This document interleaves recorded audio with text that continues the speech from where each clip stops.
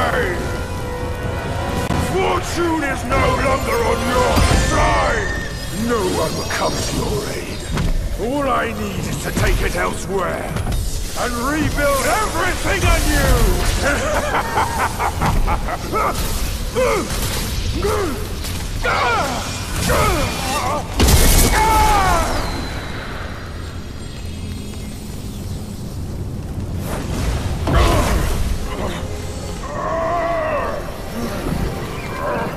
Great Sage!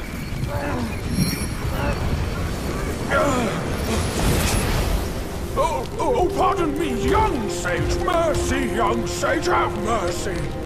I was just a pawn of the Celestial Court. If given a choice, who dared to challenge the mighty wrecker of the Celestial Palace? His words ring true. No matter how daring he was, he had not the nerve to harm the great sage. There must be someone else pulling all the strings.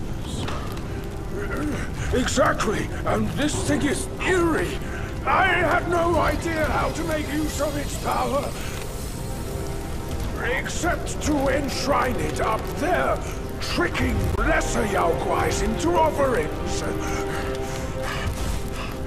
If you pardon me, I'll go back to Guanyin to atone for my actions and be put back on the engaging band.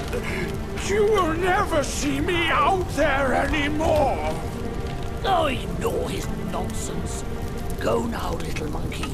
Go and retrieve the great sage's relic.